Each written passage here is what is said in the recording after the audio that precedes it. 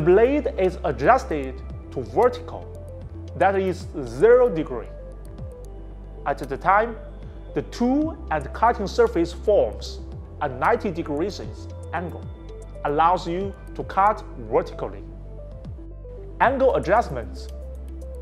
Loosen the adjustment screw and the front of the base, adjust it to the whichever angle you need, and then tighten the nut. The depth of the saw blade can also be adjusted. The protective cover provides skills that show you how deep it can cut. Why should we adjust the depth of the saw? Because boards can be very thin. It's easy for us to damage the table or whatever that is underneath. Just loosen the rail. Move the base up or down.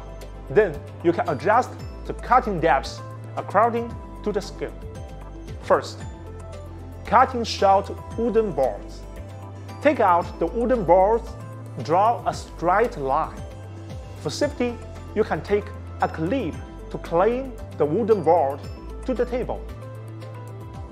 Tips on cutting straight lines. Use a ruler. You can solve the alignment problem. Cutting beveled edges. First, adjust the angle. Align the drawing line till it can be cut. Cutting long boards. Clamp a long ruler with a clip. Cut alongside the saw against the ruler while operating. What if the saw blade gets stuck? Sometimes it is because the inside of the board is too tight. Take out the saw and then cut into it again. It can also be caused by the edge of the saw and the blade being not parallel. In that case, try loosen the screw. Thirdly, cutting chipboard. Commonly used to make furniture. The surface is easily damaged because of the cuts. How to prevent the damage?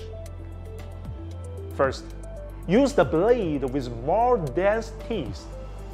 Second, cut slowly. Third, cut from the back side. Fourth, after drawing a straight line, use paper tape to cover the line. Then flip the board and cut from there. It will come out better.